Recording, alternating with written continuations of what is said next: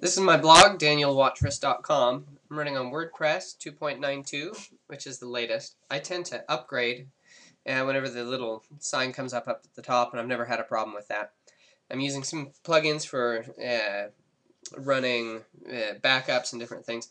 But today what I want to show you is just the simplicity of creating a post. I've got a lot of my clients that are asking for the details of how to post to their WordPress blog. So right off the bat, you go to your blog URL, type wp-admin, and that brings you to a dashboard on the back end. And the dashboard right off the bat lets you know how many posts, tags, comments, and so on. I've already been through my pending and spam comments today.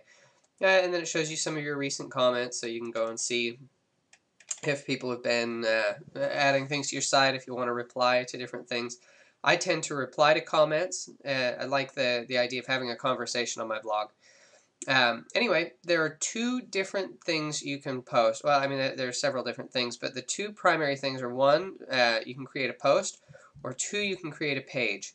The difference between a post and a page is that a post ends up as part of the continuity or the stream of information that's going through your blog.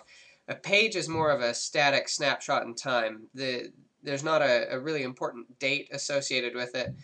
And so a page would be a good choice for About Us or Contact Us or privacy policy or terms and conditions.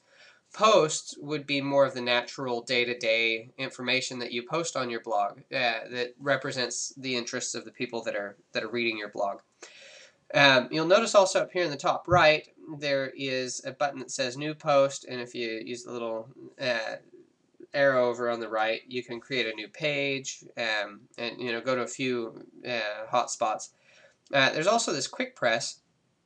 So if you've just got something real quick you want to put up on your blog, you don't have to click on any buttons around here. You just type in title, the content, and the tags. And I'm in Chrome, so you can even, in Chrome, just make that box a little bigger. At any rate, once you click New Post, you're brought to the New Post page.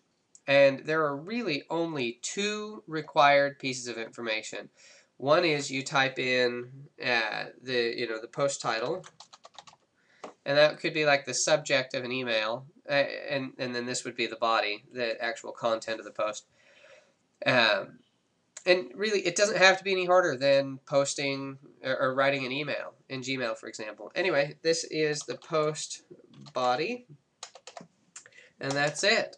Then you're ready to go. If you click this little blue Publish button over here, then it's live. If you happen to have a membership site through MemberWing, for example, and you want some free copy, then you type free post body, and then you type paid content. So whatever you want paid comes after this marker.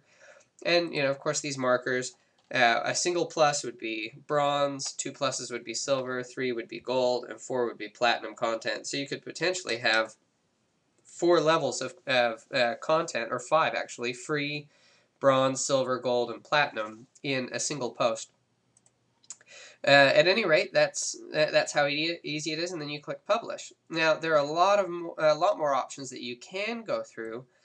For example, you can add some tags. If you click this little button, choose from popular tags, it'll show you some of the different tag options that you've got. You can also choose a category for it, otherwise it'll default to uncategorized. Visibility, you can make it public, you can have it stick to the top of the front page, you can password protect it, you can make it a private post only, you can manually change the status back and forth, and you can also schedule publication in the future. So those are some of the options over on the sidebar. Take a look at those, fiddle around with them. Again, you don't need to do any of that. You can just post. You can add custom fields, and one custom field that is interesting for MemberWing is the maturity date. If you add a maturity and then an integer or a number value, it will limit that to people who've been members for that many days. You can also, under discussion here, uncheck the comments and trackbacks, which will disable comments on this post. So there are a few things you can do with WordPress.